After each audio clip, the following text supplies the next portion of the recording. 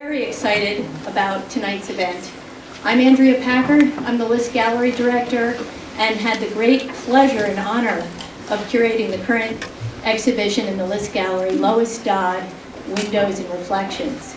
And I'm very delighted to also introduce our distinguished guests tonight, Faye Hirsch and Lois Dodd. But before I do that, I just want to thank a few people who helped make this event possible, both the talk and the exhibit, and the accompanying catalog. And everyone here tonight may take a free catalog while supplies last. All these events are thanks to the Donald J. Gordon Fund, and we're very grateful to the Gordon family for supporting such endeavors, such ambitious shows. We're also delighted that we could have Barry Schwabsky write an essay for this catalog. He couldn't be with us tonight, but he provided a really interesting essay. And in it, he says, it's really becoming increasingly obvious that Lois Dodd is one of the most important painters of the past half century or so. And I think many of us here who know her and know her work would agree wholeheartedly. I also want to thank the Department of Art and my colleague Betsy Hinsey, who always does so much for the gallery, and my interns, Blake Oding and Tess. I don't see you. I think they're still outside preparing the reception for afterwards, so please stay and enjoy the refreshments. And Yishuan Luo also helped install the show, so there you are. Thank you. And now I want to introduce Faye Hirsch, who we're delighted to have join us because she too is immersed in all things Lois. And she received her PhD in art history from Yale University in 1987, and she's taught at many institutions, including the University of Oregon at Eugene, the University of Arizona at Tucson, the School of Visual Arts in New York, and the Rhode Island School of Design.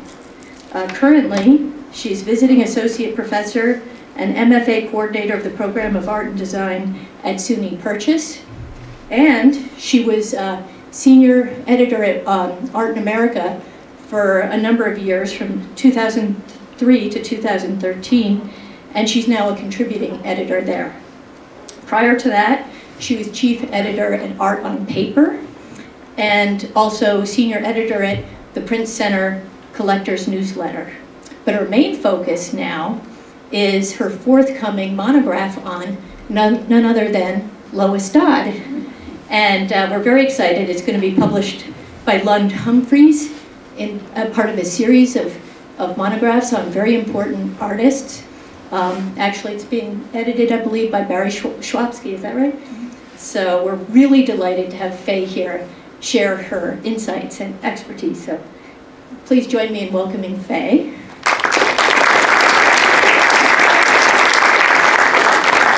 And now on to our most distinguished visiting artist, Lois Dodd, the 2016 Donald J. Gordon visiting artist. And I'm just going to take 1 minute and welcome our friends from Alexander Gallery, who were very helpful as I was curating the exhibit, and Phil Alexander and Marie Evans. They helped me identify available works and facilitate the loan of them to the show so that our little gallery has a monumentality I've never seen before.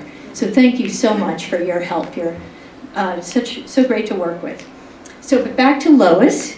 As many of you know, she was born in 1927 in Montclair, New Jersey, and she spent 3 years at Cooper Union, the distinguished art school in New York City, where if you get in, it's a free scholarship, where there she met some important friends and her future husband, Bill King, friends Alex Katz. She went up to Maine with them, where they were studying at Skowhegan, fell in love with Maine, went to Italy with them, and when she came back in 1952, there's Lois in her studio in Maine. not 52. Not that. Thank you. Please jump in at any point. And I should add, I'm just going to speak for a few more minutes, give you a little bit of an interview about her distinguished career, and just a few words about the current show. And then my plan is to allow Faye to share with you some of her insights. And we're both going to pose, please come in, feel free, it's all very informal. We want to pose some questions to Lois and give you a chance to talk. And then we really would love it if the audience would share some of their questions and observations, because I notice many distinguished artists in the audience as well. Anyway, back to 1952. You were one of the founding artists at Tanager Gallery, and there you are with Irving Sandler in the gallery, and you're organizing the space. And on the right is a scene of the gallery from the outside on an opening night, perhaps. And it was one of the first galleries on 10th Street. What was the rent? $40 a week? Right, and rents are now about $40 a month, right? $40 a month. Yeah, and now it's about $70,000 for a day. Yeah. An hour. Yeah, and so with fellow artists. It's a real estate office now. A real estate office? You had a reunion recently, right? It's still there. How poetic. Yeah. It's got a fancy balustrade, and it's just another world. Yeah. The whole street. And when you started, you were starting with Bill King and Charles Cajori and others. George Mitchell. Yeah, George Mitchell. And Angelo. Fred Mitchell, sorry. Angelo was very important because he's the one that had the sense of the space and how to fix the walls and the ceiling and make it into a good exhibition space. And everybody recognized that this was the catalyst for, along with the Cedar Bar is also sometimes mentioned, but and the fact that de Kooning had a studio nearby, but this was part of a number of co-ops that really energized the area. And although there weren't many sales, I believe you said it was sort of your MFA. The only sale was Leonard Anderson. Whose daughter is right here. I remember, because I delivered the painting bought by another painter. Can I just tell Yeah. a quick little anecdote about It was John Cope of town. I've been doing a lot of research, and I was in the Archives of American Art, and I found this review of somebody was wandering around the 10th Street co-ops, and they went into Tanager, and they said, and there was these real sort of makeshift galleries, and there was a young girl and a young woman, and they didn't say woman, they said a girl, I think, sitting at the desk, right, with a baby playing on the floor. And we figured out it was probably Eli, who I haven't met yet, but yeah, and just the idea to just dismiss it, and there was Lois, the only woman, right? Yeah. And as you can see in the picture, he was a terrible reviewer. I mean, he was a nasty man. We tried to get him fired from the Times by writing letters to tell them, that we didn't like his attitude about covering art on 10th Street. But of course, that just put him in more solid. They loved that they were getting angry letters from people on 10th Street. So he, we said nothing. And finally, he became the food, what do we call it, the person who talks about food on the Times. Lois, I don't know if you can see what's on the screen from where you are, but there you are in the lower left corner here of this picture, mostly male artists. And despite those inauspicious beginnings, when it was during the heyday of abstract expressionism and Lois was forging bonds with so many other people working figuratively, she did go on to create artwork that has been collected by distinguished institutions. And not to digress too much onto your credentials, which I know you prefer to be modest about, but your work is held in the collections of the Tucson Museum of Art, the Bronx Museum of Art, the Queens Museum of Art. I'll skip over the lengthy list, but also would like to mention that you went on to teach at many distinguished institutions as well, including Vermont Studio Center, the Skowhegan School of Painting and Sculpture, and at Brooklyn College, where you taught for more than 20 years, from 1971 to 92. And some of your former students are here today, and representatives of the, or a representative of the Academy of Arts and Letters, of which you're an elected member. You're an elected member of the National Academy of Design, and the recipient of many awards, and I'll just name two: the Benjamin West Kleindienst Medal and Fellowship from the National Academy, and a grant from the Ingram Merrill Foundation and the government of Italy. So your works in the Whitney, in the National Academy of Design, Cooper Hewitt National Design Museum, and yet you've maintained a great modest attitude, a non-hierarchical demeanor that has engaged you with such a broad community, from contemporaries such as Alex Katz, Philip Pearlstein, Leonard Anderson, and also many younger artists who've benefited from your generosity. I think many of us are honored that you're here today because we admire the authenticity of your vision. You've never pandered to art trends, and you've been so generous as a colleague and teacher. And equally, you in your painting have been able to distill such complexity in the landscape and in the world into such compelling and enduring images.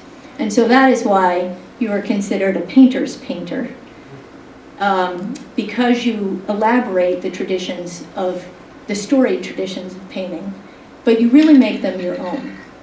And this painting here from the exhibit is an embodiment of that. And also another painting, which I don't know if you can see here, Natural Order, I put up here as an example of one of the works that relate to the traditions of painting. We're so familiar with the work of Cézanne and others, but it's not one-dimensional in that way. We're so pleased to see the variety of your affinities, including your sense of place, pragmatism, and pattern that we see in such great artists as Arthur Dove, or another Maine artist, Marsden Hartley, or another painter of urban scenes and somewhat dilapidated places or lonely places, Edward Hopper. And like Hopper, I see that you draw our attention to ordinary homes and spaces, finding poetry in geometric order and harmonic proportion, and yet also expressing a profound empathy for the places and the people who inhabit them. So to conclude my little overview of your show, we're thrilled to host examples of one of your primary areas of interest, windows and reflections. And the 19 works in the show, we're fortunate, feature this particular painting from 1968, Upstairs Window, which we understand to be one of your first paintings of windows, in which the window really nearly aligns with the picture support, with the panel. So you've painted diverse subjects and places, which Faye's going to talk about, but windows have been an ongoing interest for more than 50 years.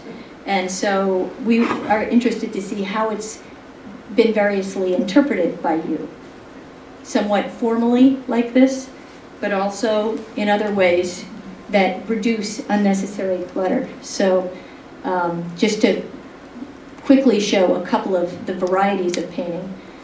Here, you know, the painting on the left by you, Barn Window with White Square, to my mind really recalls the work of Mondrian and his abstract grids, and others have pointed out that it also relates to artists such as Kazimir Malevich.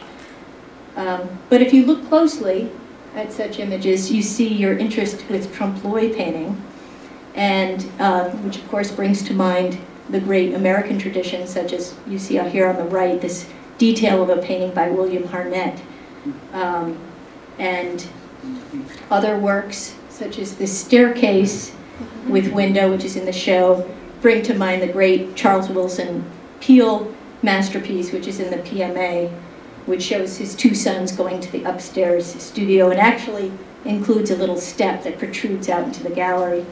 But your work is more straightforward, a little less into magic tricks, and more unassuming in some ways. Other works are more tremulous and expressive, and some pictures are a little brighter in mood. I was lying on the floor, that's why there's only the sky. This one? I noticed when I was lying on the floor that all you see is the sky, and I thought, gee, that's interesting. Do you want to say more about this? But that's about it. There was nothing out there because I was down on the floor looking up, and and I thought, oh, all right, it's another window view. Because I was really into windows, whatever year that was. If you're down on the floor looking up, how did you paint it? Oh, I didn't paint it. It's a big painting. Yeah, I know. No, but I This mean, is about I then 5 got feet the tall. idea, so I really had to concentrate on the woodwork, right? The sky was going to be easy. We just basically filled that sky in from memory afterwards. Yeah. I just thought, gee, there. I'm looking at all these views, but here's this other view that's out a window too. But you're always It so hadn't occurred to insistent. me unless I was on. It didn't occur to me to, except there it was on the floor, and that's what I saw. You're always very insistent that you're painting what you see. Yeah. But I think that's a little bit stretched sometimes because you were actually remembering that. You Oh, painted, no, but it's what I saw. You saw it. But I mean, none of those big ones. I wasn't any of those big window paintings.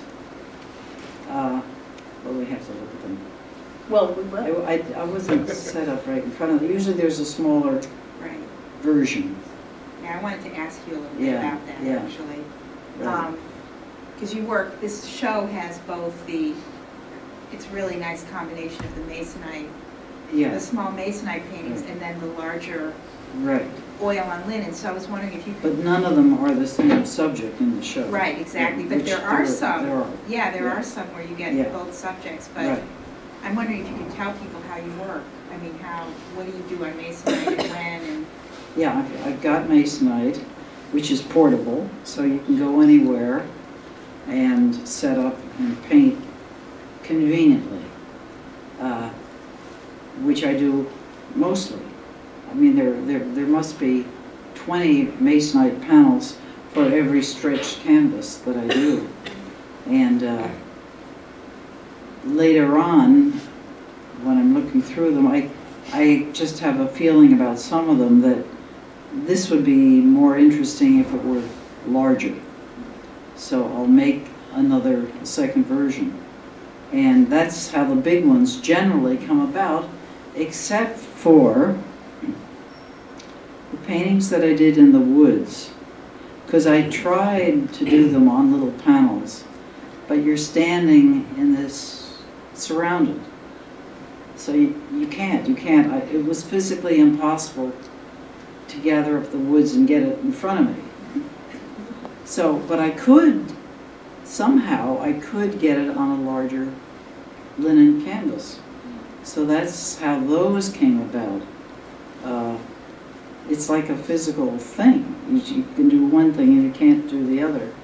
But then there's the third kind of thing, which is there are also plywood panels, but you also use the little step flashings that you get in the hardware store. Yeah. And those are even more portable.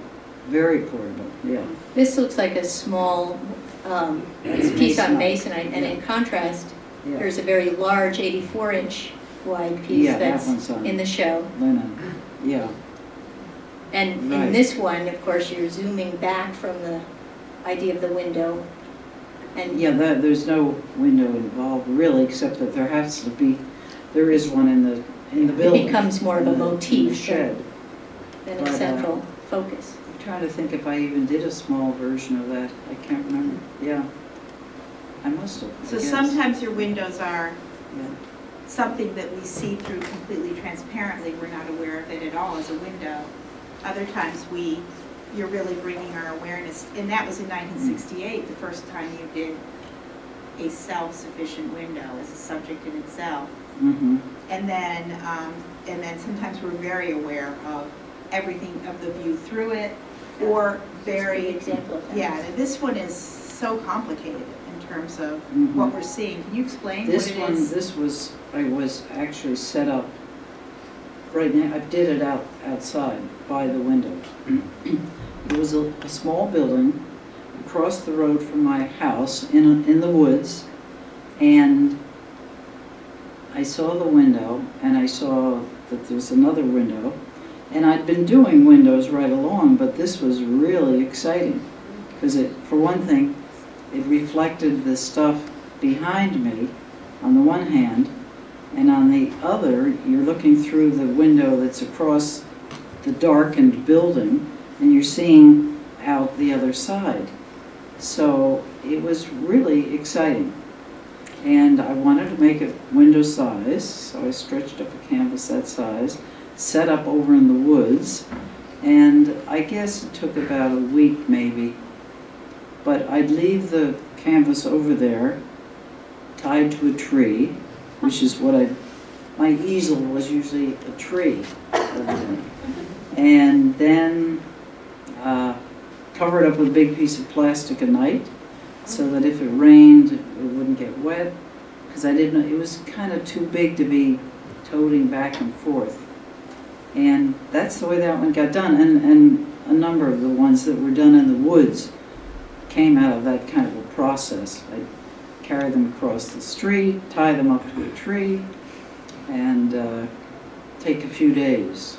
And of course, one of the things that draws artists to painting windows, I think, is that they give you a chance to put a picture within a picture. Right.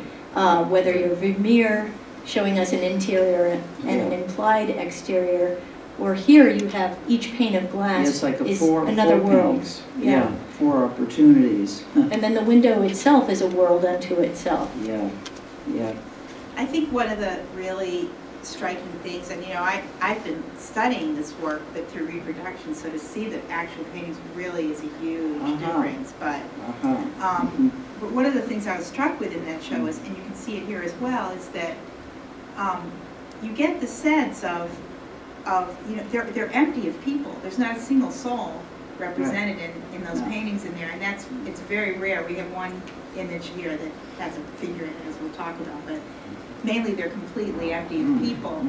And it seems to me that the human presence we feel very much is you, a kind of consciousness, a kind of a consciousness and the sort of attentiveness to something that you're noticing. But it's a very, very subtle presence. So there's always the human in it, but it's not a human of depiction. It's more like sensibility almost. Yo, that sounds great. No argument with that. Yeah. No, but yeah. I guess I've never been a figure painter to begin with, really. Well, we're going to see some. Yeah. But what you were saying, Andrea, about the different paintings within paintings. One thing that I admire about you, and I've heard you say you admire about other artists, is the ability to be multilingual with your languages of painting. And I think this painting here shows a lot of different ways of using the stroke. So you have such a linear approach, with almost trompe-l'oeil with the window frame. Yeah. But then you have a more Stuff kind in of the window, somewhat representational lower left corner where we kind of look into the distance, more traditional. And then the other paints are more gestural and even approaching patterned approach. And so that's like several different languages happening all at the same time in a wonderful way. And you've also mentioned that you like the way Piet Mondrian had explored that range from a representational approach to the tree here on the left, and this is from 1908. And then he continued, kind of the way you do with windows, abstracting. You mentioned this to me, and I wondered, so I thought I'd put it up and just ask you, can you tell us a little bit about what you admire about Mondrian, particularly the early works such as these? Oh, well, I guess I admire the early work because it's landscape and because I like to work with landscape. And they're just always beautiful and terrific, and I still enjoy them as much as I ever did. He doesn't run out on you. But maybe I just I don't advance to the pure abstraction as much. So I'm still attracted to these early monodons because of the... What do you think you would lose if you quote unquote advanced? What do I think I would... What would you lose if you went too abstract? If I went too abstract? Yeah, what would happen? I wouldn't lose anything, but I just don't seem to be able to do that. I mean, to me it's totally abstract anyway. What I'm doing is totally abstract. Mm-hmm. But I am inspired by stuff that I find out in nature. Mm-hmm. I can't make it up. And I think if you're going to be truly abstract, you have to have the ability to sit there with a blank canvas and invent the world. Can't do that.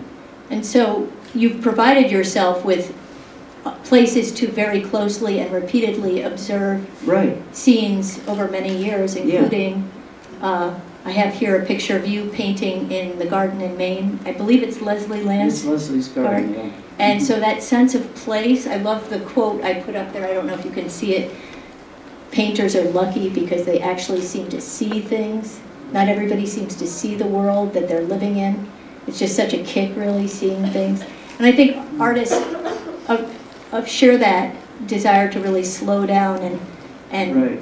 take new information from the world. Can you talk a little bit about how being out in nature kicks that off for you, to be in the seeing mode rather than the preconceived? I think any preconceived ideas you have, I was telling it to the students, it's just not true if you're really out there looking at stuff. It can be bizarre, it can be just beautiful beyond what you could imagine. It can be, the color can be startling, the shapes can be unusual. The whole thing is just always a surprise. There's nothing old about it. You know, there's nothing that you can take for granted, really, about outdoors, it seems to me. And then, you know, the fact that everything is changing, constantly changing while you're looking at it, just adds to the excitement. You didn't start as a plein air painter. You started No, I didn't. at all. I used drawings. Mm-hmm. I did draw outside, but I didn't paint outside. And I think Alex's example, he always went out and painted outside. Alex So Katz. after a while, I thought, gee, you know, I can try that. But I didn't do that when I was sharing the place with he and Jean, and then he and Ada at Lincolnville. It was when I moved to Cushing. Okay, I'll try what Alex says. So Paint different outside. places in Maine that Yeah. you've lived and worked. Right. So you, when you first, do you remember the first time you started, the first Yeah, it ones was that you terrible. It was did? terrible. It was like you can't see what's out there on there. The thing you just did in no way resembles what you see. It's terrible, terrible sensation. But then I took the thing, I did it a few times, and then I would take them away from what I was looking at, go in the barn with it and look at it there. And when I looked at it there, oh yeah, it's a painting. It looks okay, it looks like a painting. So then I continued, but at first it was really upsetting. Well, it was, I was just teaching my own students, we were Yeah. reading something by Gombrich, and he Yeah. talks about how, in representational painting, how when you're painting nature, it's just, there's everything out there. And the painter is always involved in distilling and Choices. abstracting and, Yeah. and making choices about what's going to be in there. Mm-hmm. So, is this a good time for you to talk about? Yeah, I Lois's just, stuff? I mean, I love just, you know, going back and forth like this, but Yeah. we didn't know how much to prepare, but one of the things that people should know about Lois, I think, is that you work in very specific places. I mean, most of your career, there's been some exceptions, but for the most part, you have your summers in Maine, your winters in New York and on the weekends in New Jersey and Blairsville. Right. And, you know, if you start going over all your paintings, it's clear, you know, when there's a summer scene, it's likely Maine, with some exceptions. Yeah. The snowy winter scenes are Blairsville, maybe Blairstown, and maybe also New York to a certain extent. Yeah, yeah. And then, and so it becomes this kind of wonderful seasonal thing. And I think the sense of time in your work is partly to be connected to that, the idea of the passing seasons and the passing years. But we wanted to show quickly, because you're not a person who has a flashy life. You know, it's not like we can talk about a biography that is, you know, filled with hijinks and there's a real regularity to it. I mean, you live for painting. You work all the time. So I think that's very important for people to realize, especially young artists who are the kind of dedication. You don't have to be in the center and the hubbub of everything. You can be more reflective about it. But we brought in, this is you in Maine, and then just to give you a sense of the, I guess, the topoi, the subjects that you keep returning to over the many years as I've been going through your records. We have gardens, and here you are actually painting one of those fantastical what is it called, the cow parsnip? It's a cow parsnip. Yeah, and you don't always pick the most glamorous flowers. But there's the flowers, there's another kind, there's the echinacea with the dive bomb. I think of it as the dive bomb bee coming in. Yeah. You have done figures. You would do these very weird figurative paintings where... Those are from drawings. Now those, I went back to the early way of working and tried to make a painting from a drawing. But it's not like you had 4 naked people out of it. No, it was one model. It's one model, but it's many very poses, yeah. It's a very weird thing to do. Just put 4 back into your garden on log piles. I had to try to use another painting for the backdrop and kind of fit the thing together. But their bodies start looking like... They really remind us of the Cezanne figurative paintings, where they become kind of shapes that are like the logs, combined into forms. Were you thinking about that, or just playing around? I wasn't thinking about that, but I mean, you think about it, but not when I'm doing the paint. Yeah.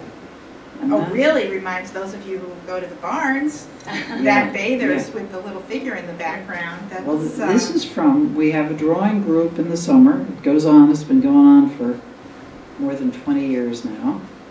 And the model is outside. And again, it's one of those beautiful things you can have because there's light and shadow on the body. And it's warm, the weather's good. They have a lovely garden and apple trees and other stuff where it's Susan and Tim Van Kampen. They're both painters also, but anyway, they live in Thomaston. And so from those drawings, I just thought, I'll try to do some figure painting. And speaking of friends, you did a lot of paintings of friends painting. Oh, right. There are tons of them over the years. Yeah, that was the same, one person. Yeah. So there's that. There's also, oh, I'm sorry, go on. She was coming to paint in Leslie's garden, painting the flowers. And it took me years to decide I could stand to paint a flower, because it seemed like a big mistake to start painting flowers if you're a woman painter. You wind up, you know, being labeled a woman painter. So, but anyway, my neighbor down the road, my friend Nancy Wisman, she decided to paint in Leslie's garden.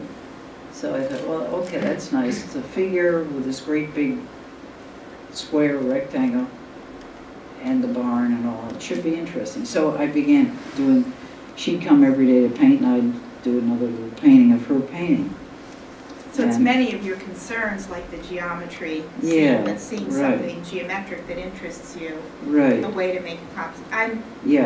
One of the cool things that I've been doing is going through all of your cards from the many paintings you've done, and for every painting you finish, you do a little card, title, medium, date, whatever, and then there's a little, in the lower left-hand corner, in every single one is a little sketch of the painting. And so what's cool about that is that, apart from the fact that you did it all these years, which is incredible, is the fact that you can always recognize what painting it is, because you really get the essence of the composition. It's clear that that's so to speak. Yeah. super important to you, you know. So what would be the, like if you were doing a sketch of this, what would you sketch, the diagonal? Well, there was no sketch for this. There wasn't. No, it's just small, it's just a small.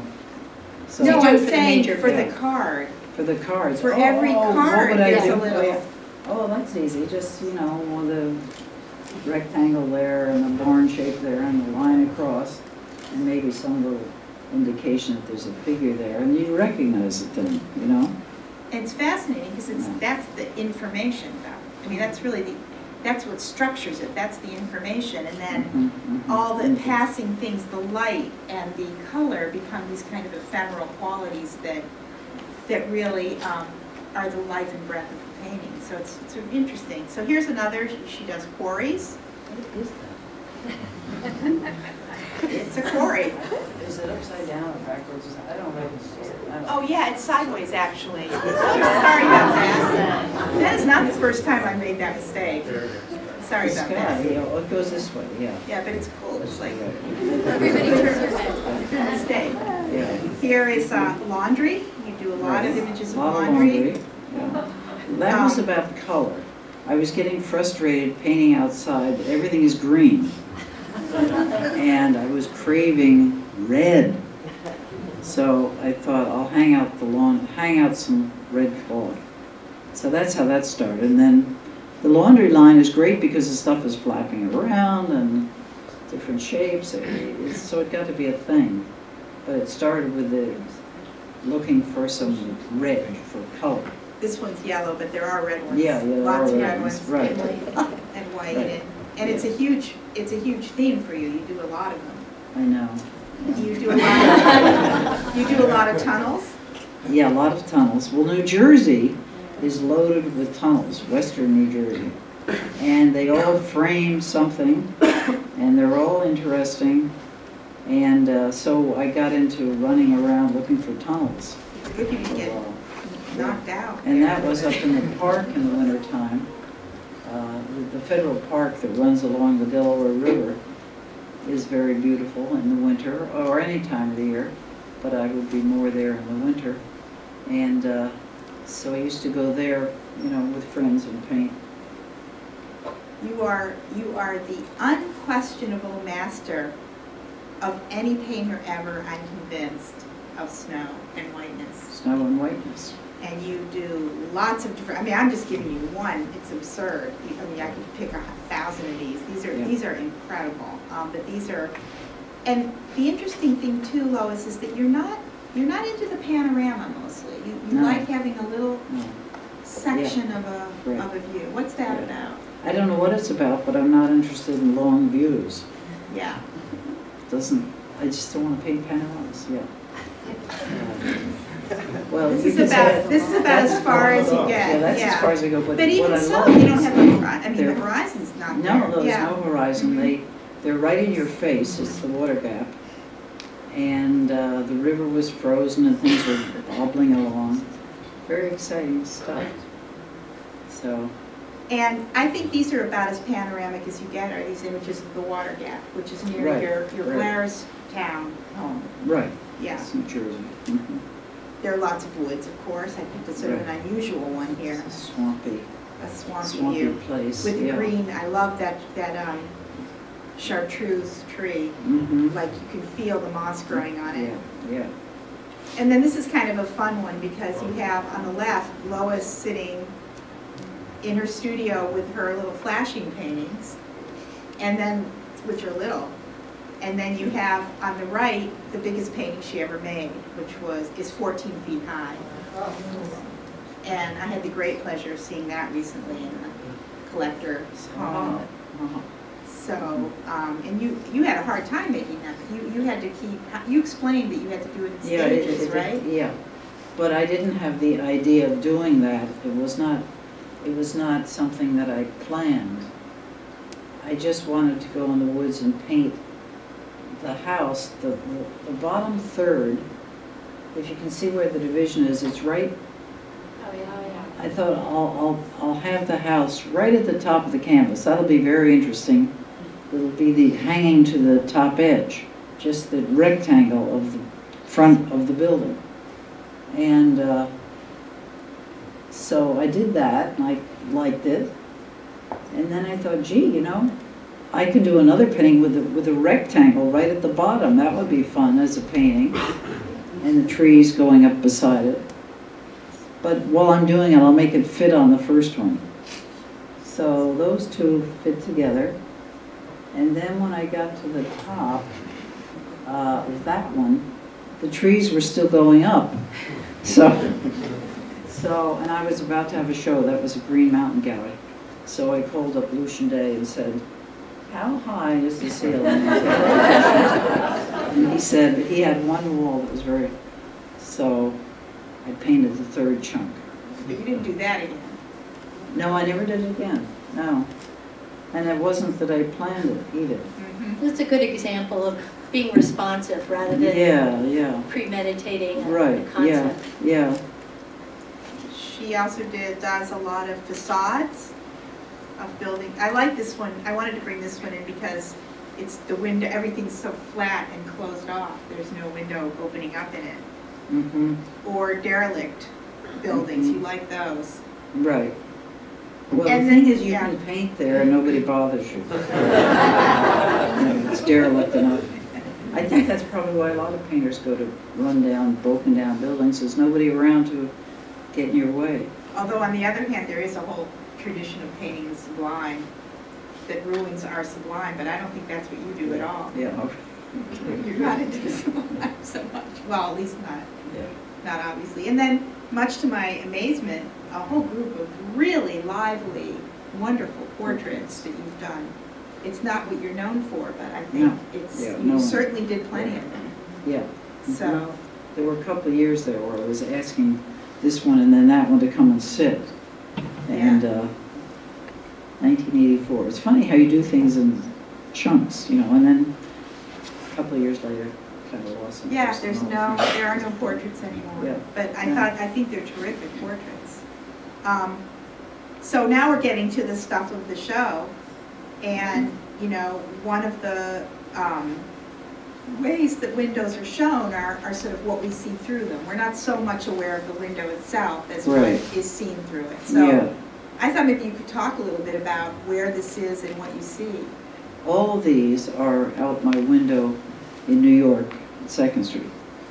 And the first group on the right were done because, as I said, I used to make drawings and then I'd come back to the city and paint for my drawings every winter.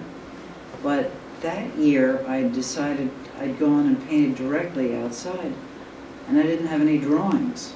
So when I got back to New York, I had nothing to work from. So I pulled myself over to the window. Well, let me try this. So then that became an ongoing project that just kept going over the years. And that was in '67, and I noticed 67, that, yeah. I noticed in that amazing inventory of yours, which is like a ready-made catalog raisonné, that that '67 was a huge year for you, actually. I don't even know if you realize, because I'm counting everything now. Oh, yeah. And there's this sudden exponential rise in the number of paintings you're doing in '66, '67. So '67, suddenly you go from like 6 to 29, and then from 29 to 45, and then et cetera, et cetera. I'm assuming it's because you really were starting to work on Masonite Yeah. and making a lot more. That's Right, it. Right. Was there any other reason And why I mean, you? mostly they're one-shot paintings. You know, I'm out there painting the painting, and it's done. I can't go back the next day, I can't go back the next week, because I feel like it's different, I'm different, the weather's different. You can't go back. I can't go back. But if they're bigger, I can go back. Somehow, you either plan more or something when it's a larger canvas. And, well, the woods things, I used to divide up into sections. I'd say, okay, I can paint between these two trees today and tomorrow, and then the next two trees. So if you look closely, you could probably see that the color changes, or there are clues there that it's not all done on one session. But well, the particularity of the time of day, I mean, that's what, when I first started looking at your paintings, that's what really struck me, was how particular, like, you know, you're looking at one of those little masonite paintings and you're in a certain time of day, in a place, you know, with certain kind of weather, or, you know, air, light, and that's it, and you get that, and that sense of, and that's the part of that time thing of, the sense of that it's going to pass. You know, it's like you lock it into place with your geometry, but the feeling that it's going to somehow pass quickly is there as well. So I think that combination is super fascinating. Even in a painting like this, where it's pretty locked in a lot of ways, but if you look up at that window, in that top pane, you see little splatters, and you're aware that it might be raining out. You know, or that there could be some weather. Oh, maybe. And that suddenly it becomes this, no, I'm asking you. And we went into the gallery and I said, Lois, why did you do this? What's this? What's that orange stripe? What is it behind it? And she said, I don't know, I can't really figure it out. Right. I mean, once you're out of it, you're out of it. So. That building across the way becomes a very important subject for you. It's the men's shelter for the city of New York.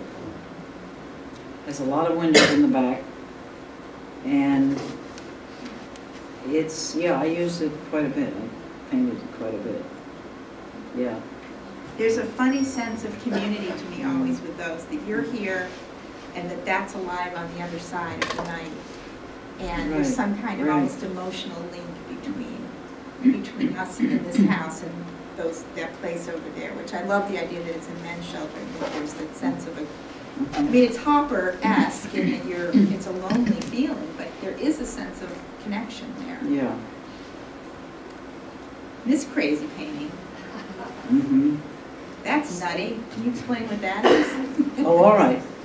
I have a room in the house in Maine, and I decided, I'd been painting in the woods across the road, and this room, the wallpaper was falling off, and I had to take it down, take the wallpaper off, damp from the winter, and patch plaster and so forth. And before I began to paint the room with a nice coat of paint, I looked at it and I thought, you know, why don't I take one of my paintings and I can paint on the wall. This will be my mural room. So I used the woods paintings as models, and just used, I had some cheap white wall paint, water-based. And I also had some powdered pigment that was left over from my days at Cooper Union. So I mixed up the colors that I wanted as I went along and painted the wall. I painted the painting on the wall from these paintings I'd done across the road. And then, a number of years later, I was painting windows, I guess the windows come later, and I thought, you know, I've been painting these windows. This looks really interesting. This window with all this stuff on the wall. I think I'll make a painting of that. I think it's interesting you give us the light bulb at the top to kind of help us locate ourselves. Better put the light bulb in. That's the clue that you're in a room and you're not really out in the woods somewhere with a window hanging in the woods. That would be too tall. Yeah, it's too. I'm not a surrealist. No. Yeah. No, you're definitely not a surrealist. No. So, For example. Yeah, this is about as. We should probably You want me to move hurry things up? along so that we can have questions. I actually wanted to put this, you know, we were just up at the Portland Museum, this Yeah. paintings. And That's right. so we never see figures in the paintings, even though they're reflective, in the Right. windows rather, but in this Yeah. one we do. That's right, yeah. And I asked you, why this one? Yeah, And because it's you're right, you. I probably could see myself in every one of them. I guess it looked like it could use something else. Something more could happen. That's a very Jasper Johnsian answer, I have to say. I mean, I had the trees there reflected, and the woodwork is showing that's actually in the room, the white lines of the woodwork. But I don't know, because the flower was not, the figure came before that yellow flower. Was the flower there, or did you The make it flower, up? no, it was there. And I thought, I want to push this window back a little bit. So I'll put this flower in front, give it a little space. Well, there's a real camaraderie between that yellow And the figure. goldenrod and your yellow hat. Yeah, right. Which is this Yeah. lovely, you paint alone, you paint quietly by yourself, but then you have this sort of companion. Right, yeah. And these are the windows from the show, Right. so we can kind of quickly move through those, which you can enjoy more in person in the gallery. Do you I want to love say anything about these? the panes that look like little modernist paintings. You mean these? Yeah, again, this They one's look like, definitely bilingual. Yeah, but yeah, it was enough like that to use it. And one thing that's great going into the gallery is you don't get from reproduction the kind of presence these have. And I understand that at a certain point you wanted to make them really life-size, like actual, Right. the scale of an actual window, Yeah. which is also kind of a little bit of a trompe-l'oeil feeling. Yes, yeah. But they do speak to you the way a figure would, the size that I am, many of them. And so they feel like another human presence, even though they aren't human. Huh. Do you feel that? Or why do you like the scale so much? Because it's trompe-l'oeil, and I was thinking trompe-l'oeil thoughts at the time, with all the windows. Yeah.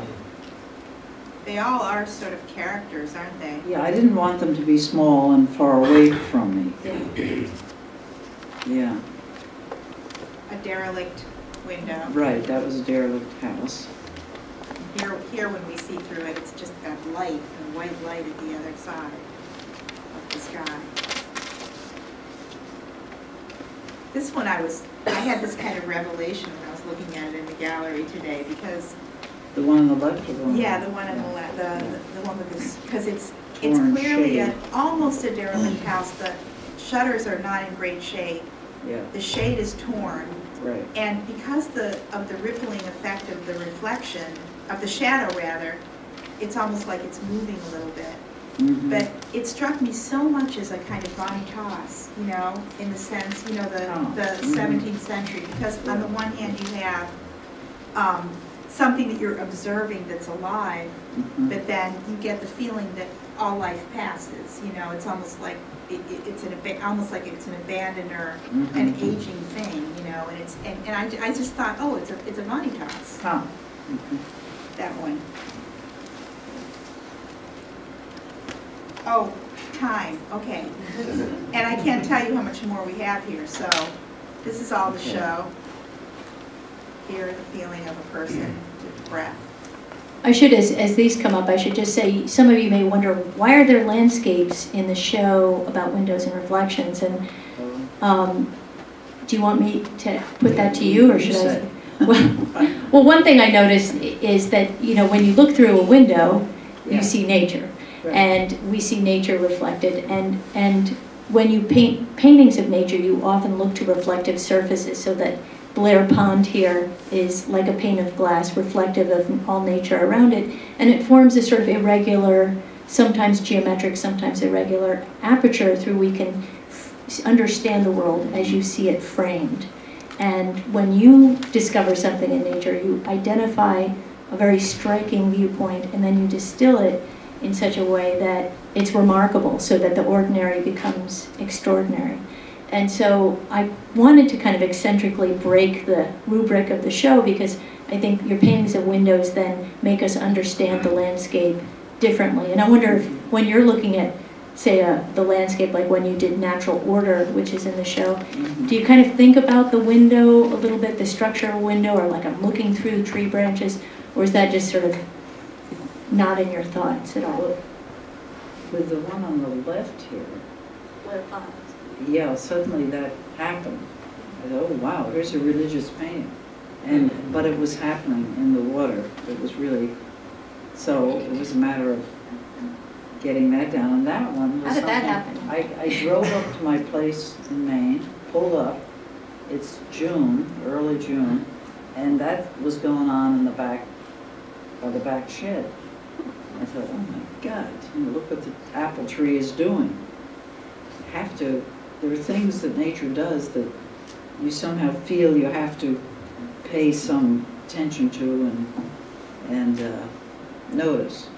I mean, if that apple tree doesn't want to be noticed, I don't know what else you can say about it, you know? But also, you know, I think there's such a truism out there that you're just, you know, painting what's there, and you have a very down-to-earth kind of steady, sober view of what you see. And in fact, there are a lot of paintings by you that are really, I would put more in a visionary, almost a visionary level. And you said it was almost like a religious painting. Yeah. That there is this sense of, you know, yes, in its basics, it's it's, you know, what you saw in the melting ice, but Right. then something happens and it transfixes it, and it creates something, as you said earlier, something timeless. And it's not fixed, as you say, they're transitory. It's something you kind of caught Yeah. and saw. It's a nice paradox. So just quickly, just to, at the very, no, I just wanted to put in, I just wanted you to see, because people don't know these paintings, these flashings, the step flashings, I think are almost all visionary. And they're often done at night. Yeah. But I think they are really. Can you just say what the flashings are? Oh, sorry, yeah. Flashings are the things that you buy in the building supply store to flash your chimney with. They're little aluminum sheets, 5 by 7, sometimes 6 by 8. That's as large as they come. Which carpenters use to put between the bricks and the roofing on the roof. But they sell them in packets of 50 and 100, so, and they're very, very cheap. So you have this wonderful supply of stuff that with anything that happens, you can quickly try to get it down. Sometimes I feel like a reporter. Nature's doing this thing, I have to report it. You know, and if you have a small piece of something like that, you can put it down as fast as you can. One gets the sense of this almost, you know, liberatory, you know, that you can just put it down. If you don't like it, you can throw it away. Well, that's true, yeah. And it's just not going to be thought of It's as not this it's not premeditated, right, important thing. yeah. And I think you're just brilliant at it. Anyway, I had to bring those in because I feel like people don't know them. And I think it's important to note that artists are often understood in kind of for one cross-section of their work, or gallery, commercial galleries in particular, necessarily need to kind of identify a coherent, consistent body of work, but your practice, as with many great artists, is much more varied and experimental, going from very, very small to large.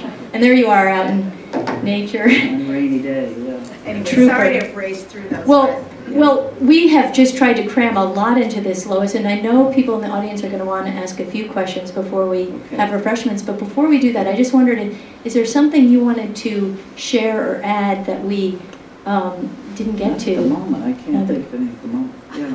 Okay. And I hope someday everybody has the pleasure of walking through campus with Lois, who, you know, stops and makes you notice all the things along the way, the fallen leaves, and that vision is something we could all use Or more driving of. to Philadelphia. Yeah. So, but so I have a microphone here. First, I'd like to thank you, Lois, for your incredible art, and I wonder if people could join me and just.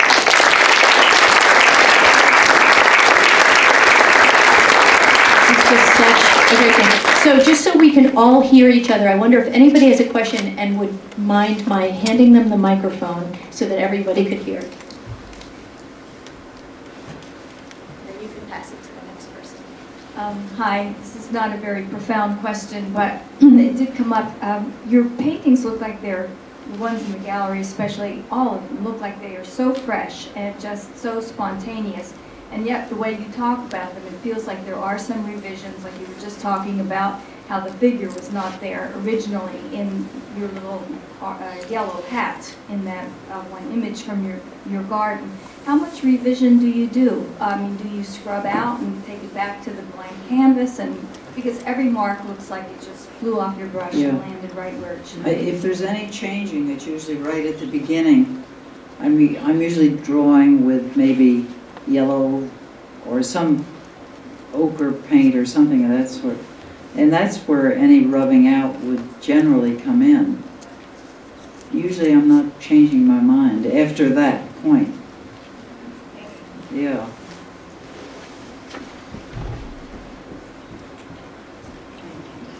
I teach elementary art and I'm an artist, and I'm just curious, what kind of artist were you as a child? What kind of what? What kind of artist were you as a child? When you were a kid. Yeah, what was it? Did you paint when you were little? Were you an artist? Oh, was I an artist? No, I was a kid. My sisters all used to sit around and draw, so I did that. And then the school system in Montclair, I have to say, they really had a lot of good art going on for kids.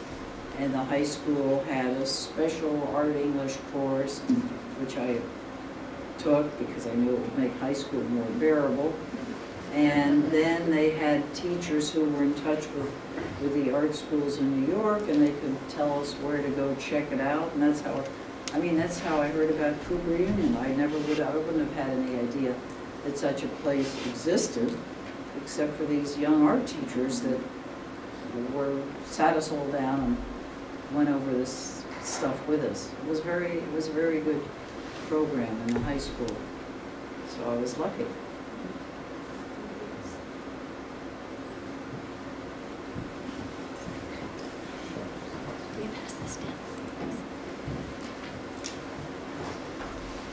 Lois, can you talk about a time when you feel that you weren't taken as seriously or given as many opportunities because you were a woman in this field, and how you responded to that?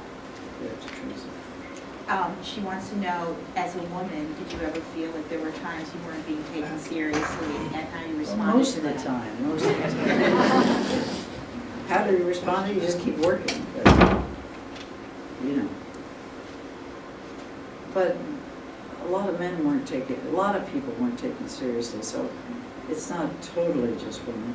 And you were also a lot of artists aren't taken seriously. You were also a figurative artist at a time when that wasn't fashionable. Well, that's true. Yeah, yeah. All the art that was really exciting at the time was the abstract expressionists. They were really, vital, and all around where we had our gallery were the studios of people like de Kooning and Franz Klein and Rothko, and they'd be drifting around the streets to work off. And so it was very exciting. What I was doing was not in the middle of that, but those people were supportive.